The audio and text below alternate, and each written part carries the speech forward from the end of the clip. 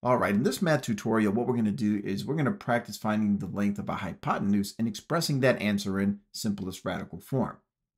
Now, to find the length of any hypotenuse of a right triangle, we can use the Pythagorean theorem, which is a squared plus b squared equals c squared.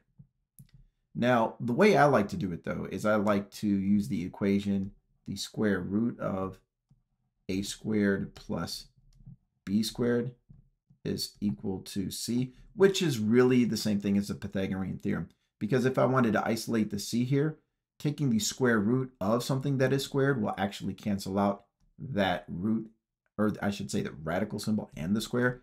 And what we do to one side, we do to the other side. So I actually like using this form a bit better. So let's go ahead and take a, which is 2, and square it, and add it to the second leg, which is 6 squared, and that is equal to c. And we have 2 squared, which is 4, and 6 squared, which is 36. So this is really 4 plus 36, which is 40. So the square root of 40 is going to be equal to c. Now, if you take a look over here on the right side of our screen here, we have the first 10 perfect squares. And what we have to do is ask ourselves, do any of these perfect squares fit perfectly into 40? Now, 1 really doesn't count. We cannot break down a square root in simplest radical form using a 1. Now, 4 is something that fits perfectly into 40. 9 does not, 16 does not, nor do any of these other perfect squares. So because 4 does fit perfectly into 40, what we could do is we could take 40 and break it into the factors 4 and 10. So whenever you are breaking something down into simplest radical form, just take that number and break it into 2 factors, and one of them has to be a perfect square.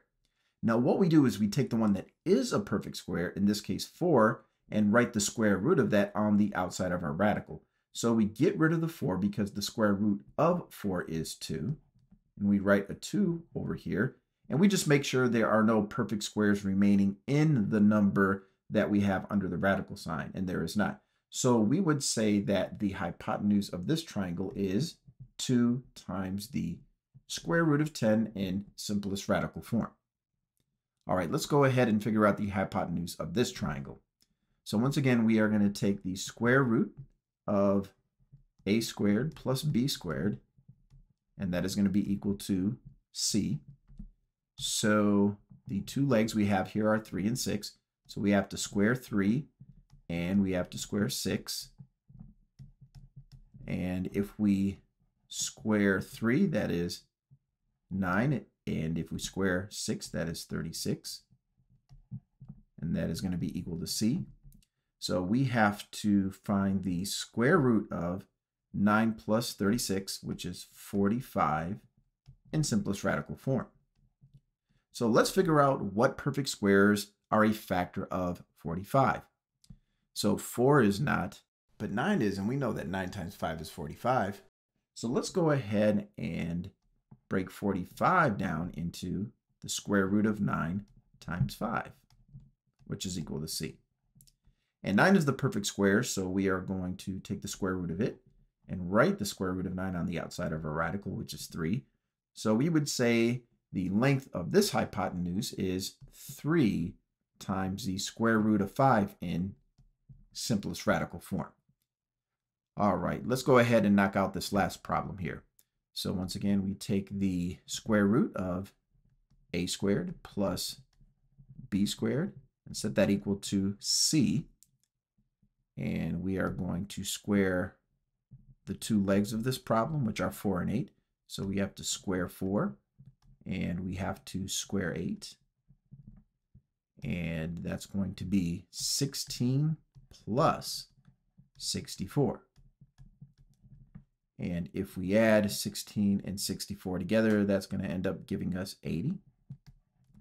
So we have to break 80 down into simplest radical form. So let's determine which of these perfect squares can fit into 80. Now 4 could fit into 80. That would be 4 times 20. But let's see if we can find something larger than that. 9 cannot fit into 80. 9 can fit into 81, but not 80. I almost misspoke there. Now, 16 is a perfect square. That is a factor of 80. As a matter of fact, 16 times 5 is equal to 80. So let's go ahead and take the square root of 16, which is our perfect square, and write that on the outside of our radical. That would be 4. So we would say that the length of this triangle's hypotenuse is 4 times the square root of 5.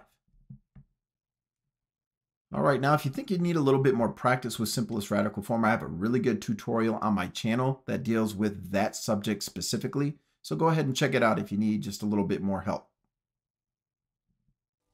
Hey, I just want to say thanks for checking out this math tutorial. Please don't forget to hit that subscription button and enable notifications so you can be informed as I upload new math tutorials to my math channel. Until next time, this is Shane Masonette with Masonette Math.